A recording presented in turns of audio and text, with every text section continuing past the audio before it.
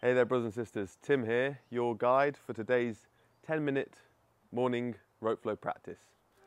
Got my golden teacher ready, hopefully you've got your rope and we'll get started. To begin, we're just going to do some overhand. Just gently rolling the rope.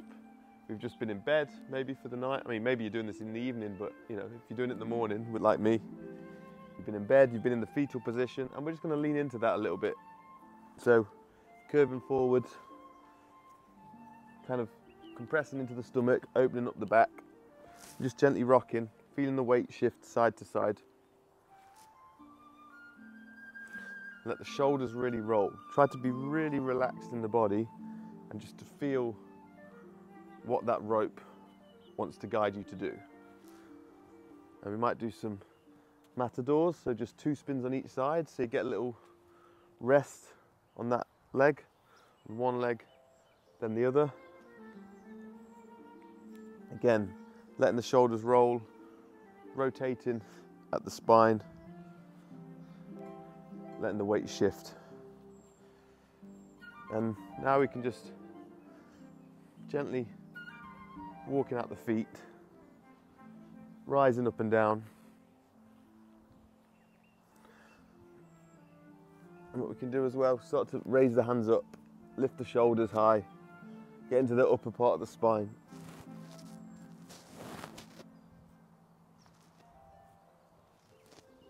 And if you want a little back bend, look up to the ceiling or the sky. Now we'll put a little bit of a split stance on it and just have the weight rocking back and forth. And you can be doing overhand, you could be doing matador right now, doesn't really matter, we're just doing some sort of overhand pattern. Weight shifting back and forth, getting into the feet, and you can start to bend the knees a little bit. Boom. Just gently getting into the knees. You could do a little kind of Cossack rock here. Swap legs. Back and forth. Rotating with the spine. Shifting the weight foot to foot.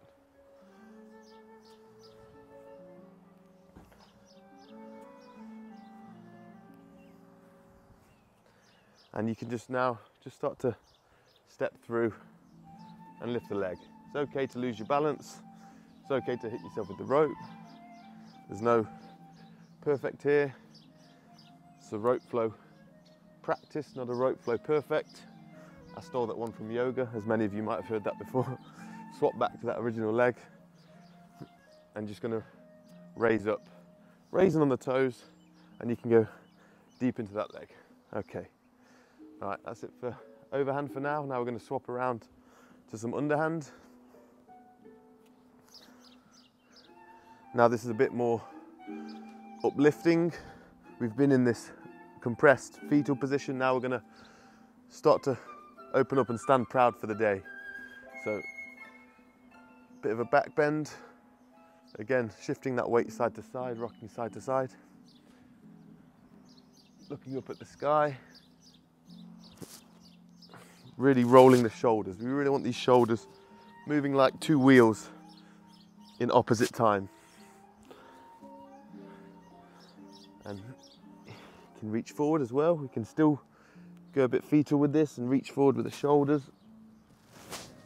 Feel the stretch in that lower back as we do. Just gently, we're not over holding one position, it's just in and out of it.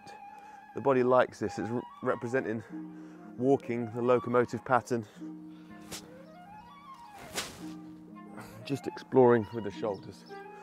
Now, start to bob with the knees and rise with the rope. And we can get lower, a bit deeper, just gently. We're not having to get into some deep squat here. You can let the heels lift. And we can come up now, rising on the feet.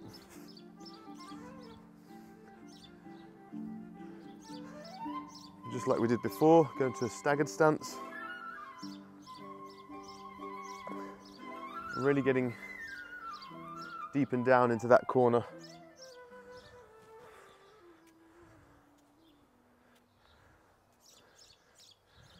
We can go to some matador here. So we've got some time. Gently rolling. Swap feet. And again, doesn't matter if you're doing matador or underhand, just shifting the weight back and forth. We're turning with that split stance. We've got, it makes a little more rotation have to come in from the spine.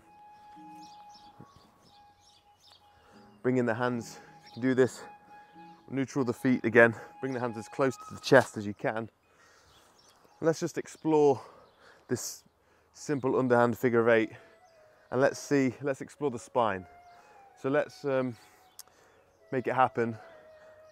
Think about the figure of 8, the root of the figure of 8 coming from the lower back. And let's just explore that. So if I lower my hands a bit, what muscles does that involve? What muscles does that start to stir when I'm thinking about the figure of 8 coming from my lower back? Now let's just go up the spine a bit. Let's go to the mid back. Now we'll make the middle of the back, kind of just above the bottom of the ribs at the back there. That's the central point of which this figure of 8 is emanating from now. What muscles does that stir up? Just allow shoulders to, really pull the shoulders back as well. Thinking good posture. And then we're going to go up the spine even more to the kind of top of the spine. Can you imagine the figure of 8 coming from there? And if you want, we can go matador. So you've got time to think about it and feel it. Really, oh yeah, I can use, what muscles are getting involved there? Muscles on our back, we're so used to mirrors and what we can see that we're not so connected, mind-muscle connection to our back as I think we would be if we lived without mirrors, where maybe we'd be more intrinsically focused. But because of mirrors, we can feel and see everything here. But this is just allowing us to connect with the back of our spines, and especially that upper back. Right, now we're going to go into dragon roll. Hopefully you've got dragon roll. If not, or if you mess up as you go, that's fine. So for me, I'm going left to right. You can copy me if you want or not, or mirror me, whatever you want. I'm just opening up into dragon roll. Arms nice and straight. Flick the wrists back. Again, opening up to the sky.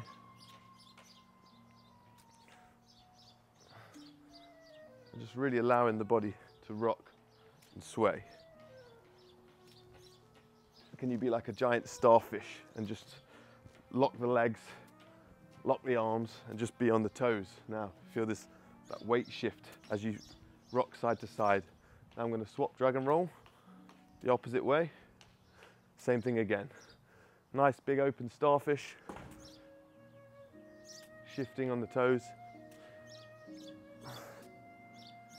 opening up. And then what we're going to do from here, this propeller at the front, I'm standing square on, propeller's coming out my belly button, and I'm just going to turn to overhand this way, and then I'm going to come through the middle and turn to underhand this way. And we're just going to rotate through that a few times. So one side, coming round. And you can hang out in one side if you want. So I can hang out in underhand and really get deep into that. And I can hang out in overhand. And so what I'm going to do is I'm going to go overhand, rise up on the foot, underhand, low. Overhand, rise up on the foot, underhand, low. One more, rise up on the foot, low. I'm going to swap sides with that. So now I'm going overhand to my left, rise up on the foot, underhand low. Rise up on the foot, underhand low. Rise up, underhand low. And you can just get, we can explore the hips here if you want. This gentle motion through these positions. We're not just statically, the body doesn't always want to be static. Exploring these positions. We can go the other way just to keep it balanced on the body. Opening up the hips for the day. Explore with the ankles, the hips, the knees. And again, come back into dragon roll.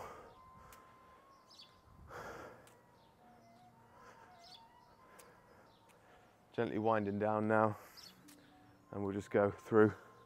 Rotate, rotate, rotate, rotate. And we're just going to go the other way, just to keep it balanced. Last few reps through. So you should be nice and warm now.